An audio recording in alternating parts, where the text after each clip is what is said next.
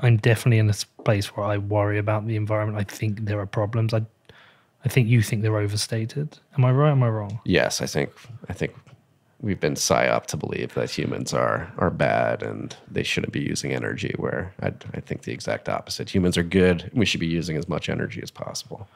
I agree with that. It's more that burning fossil fuels is bad for the environment. And the reason I've come from that point is just I've spent a lot of time interviewing people who are environmental scientists and stuff. And every single one who I did one yesterday with, do you know Margot Pyers? I don't think so.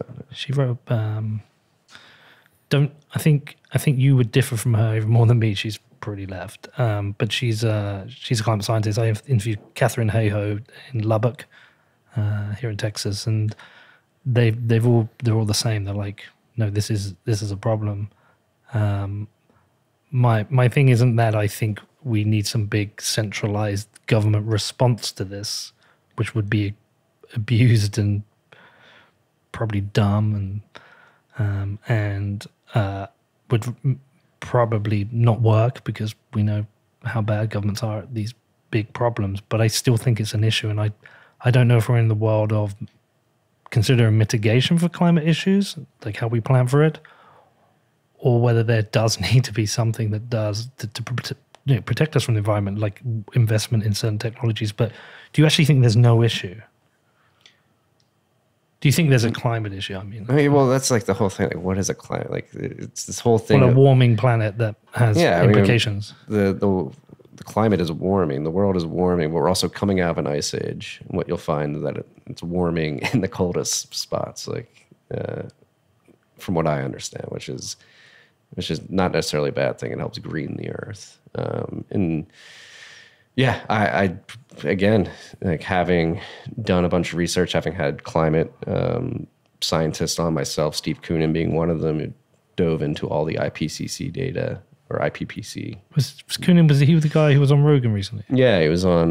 He's a professor at NYU. Yeah, and I just think there's a lot of data manipulation in all the climate change stuff is based off of forward projecting models that have proven time and time and time again to be wrong. So that's one, again, just using heuristics. These people in the 70s, we were going into an ice age. In the 80s, the ozone layer was going to destroy humanity. In the 90s, acid rain was going to destroy the world. And then in the 21st century, for the first 2 decades, climate change, global warming has been the big boogeyman. I just don't think it's happening to the extent. I don't think there's going to be a catastrophe that wipes out humanity. Humans are extremely adaptable, and we are part of nature. We've learned how to harness nature to protect ourselves against nature itself, which is an incredible feat for an animal to do on this planet, for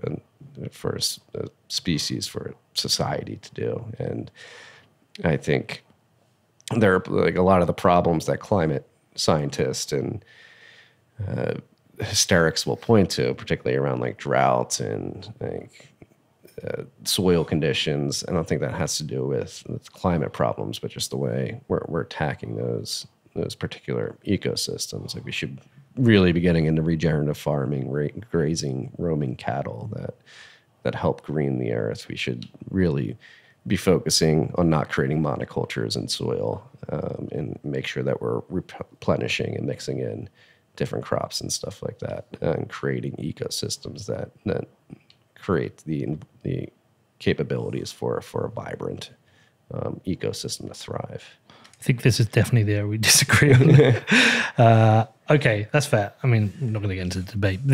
But the global cooling stuff in the 70s, that was the Michael Mann article that was based on. It all comes from that article, and he's debunked that himself and said his model is wrong. The models. Yeah. Yeah. The models are always wrong. No, and I agree with the idea, like, modeling this stuff is super difficult. But I would be in defense of the ozone issue from the 80s, because policy did change in terms of CFCs and fridges and aerosol cans, and policy change protected us from the ozone. Go on, give me that look. You give me that look. They can go back and retroactively like, look, we changed our policy and the things changed. But I don't think that is the case. Well, we can agree to disagree, but like, so do you think there's no requirement to have? I mean, I know you fucking hate the ESG stuff. I mean, ESG is communistic bullshit. So, but you can. It's one of those things that's probably not going to go away. No, we're going to destroy ESG. Tell me how. I mean, it's led us to the situation that we have right now. Like, it's literally, you can argue that ESG mandates and investment styles have led us to a position where Russia is able to invade Ukraine because we've virtue signaled and LARPed about the environment and shifted all the leverage over to Russia. And then on top of that, ESG is trying to create a metric system for an amorphous landscape, which is subjective ideas on what is important in the world. Like, different societies, different individuals have different perspectives on what is good for themselves, their local communities, their states, their countries. Like, they're trying to create a fine-fitted metric system of ESG scores that sort of define whether or not you're a good citizen or company is completely asinine. And it's, again, a lot of the problems that exist in this world today are the fact that you have centralized systems, which ESG is, via capital allocation, trying to granularly control complex systems like economies, environments, monetary systems, whatever it may be.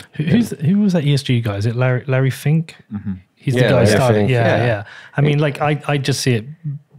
I see it like it's just he's created this narrative that allows him to pick the next investment products, allocate the capital. Yeah, BlackRock's the biggest asset manager on the planet. They have trillions of dollars under management, and they're leading this ESG charge. And you say you'll be destroyed. I don't see it going away yet. We're going to destroy ESG. Don't worry. It's going to take time, but it is. We're going to ridicule it. It's literally making humanity worse off, and it's hypocritical.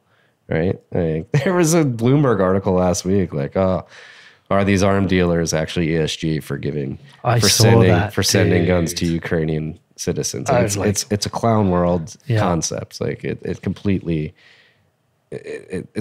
asinine on its face, because again, you're trying to measure and create a metric system for subjective concepts, like what is good, what is moral, what is ethical, and throughout different societies and different economies and different localities, different companies, different industries, whatever it may be. What do you think about, like, investing in renewables as part of the mix? Do you just think just use whichever energy is the cheapest, or do you think there is value in investing in wind, solar, hydro, even if it's maybe not as efficient, but like it's greener? Do you think that's something that should be done? That's that whole, like, again, like, now we're like, what is green? What is green? Well, let's, because there's two areas of green. It's like, one is like the production and waste that comes from it. That's a certain area which is bad for the environment. Like, if you're creating these big wind farms that have a certain time period and then you've got all this waste, totally get that. But then if you are somebody who thinks that there is an issue with burning fossil fuels and carbon in the atmosphere and that it's warming the planet, you might not, but like, I do. If we're investing, like, we have that trade-off, okay, we have the e-waste that comes of this, but we do get to reduce carbons. Is that like a worthy investment? No, because it doesn't actually reduce carbon. Like, the amount, like, you can look into this, like, there's, again, starting on the front end of the supply chain, to create solar panels or coal panels, you need coal. The only thing you can get hot enough to create solar panels is coal. So you need to burn coal on the front end of that supply chain. And then once you get the solar panel up, again, it's intermittent. It is unreliable. So, like, when the sun doesn't shine, it's not producing electricity. So to back that up, you typically need natural gas power plants to supplement that solar energy when it's not producing electricity. And what you'll find is turning those natural gas power plants on and off is actually worse, producing more CO2 emissions, if you care about them, than just setting up a natural gas power plant in and of itself and keeping it on 24/7. So, like, supplementing that solar panel setup with a natural gas plant behind it and turning that natural gas plant on and off when the solar panel isn't producing electricity, you turn it on. When it starts producing electricity, you turn it off, and that turn off startup mode actually produces a lot of CO2. And then on the back end of the supply chain, these things have very short useful lives, and then they need to be recycled, and it takes toxic chemicals to do so. And then going back to when it is up and running, these are massive structures, like the amount of land needed to produce the same amount of energy or electricity that could be produced by a well pad, a natural gas well pad, is significantly more vast. And then you have the conversation about, you have these solar panels that are just thrust in these environments, and they're blocking the sun from getting to the ground and destroying the environment below that. So there's like many intricacies. And then going back to the front end of the supply chain, the polysilicon that allows us to create these solar panels, the cheapest polysilicon in the world, is handcrafted by Uyghur slaves in China. And so what does that do for your ESG score? You don't care about the slavery on the front end. But they don't count.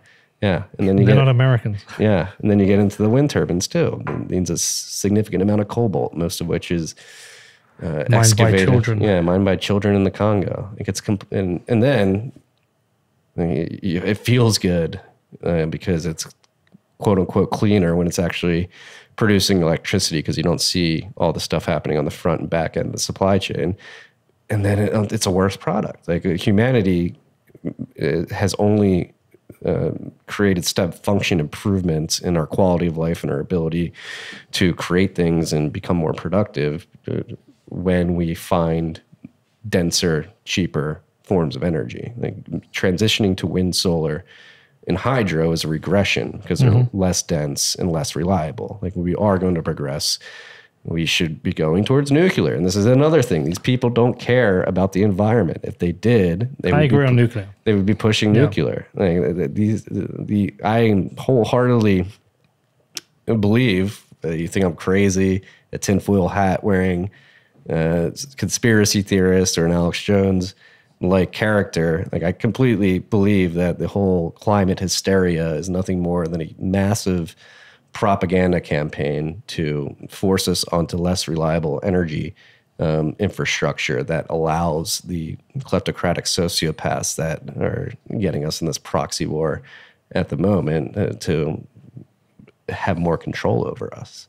Like if you have abundant, cheap, dense energy, people are able to do better things with their lives and support themselves